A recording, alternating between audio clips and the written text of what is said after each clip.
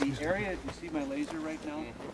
This is a reconstruction here, but all of this is original. But you see the stone, the mud brick, how it forms an arch right in this area here.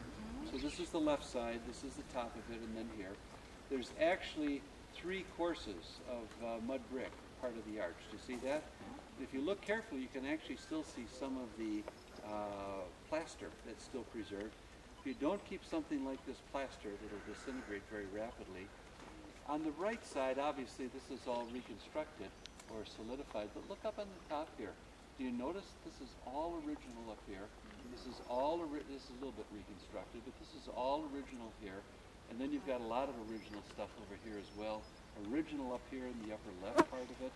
I mean, compared to the Ashkelon Gate, to me, this is much more better preserved, because the Ashkelon Gate didn't have anything above this area here.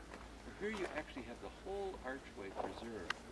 Now, we have a stone passageway that leads into the city gate. Actually, they've excavated through the city gate, and if you imagine this is wall number 1, I'll use my hand here. This is our wall that we're looking at. There's a similar wall inside the gate, and then there's a wall on the back side of the gate as well. So there's actually 1, 2, 3 walls.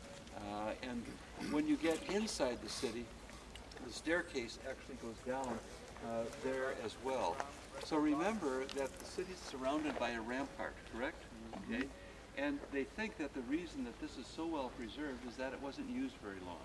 That for one reason or another, it had been built, but then they covered it up as part of the rampart construction. So we're the beneficiaries of that. But I just review, you can see the archway right here, and then the 1 course of mud brick, the 2nd course of mud brick, and then the 3rd course with all of the stuff on top.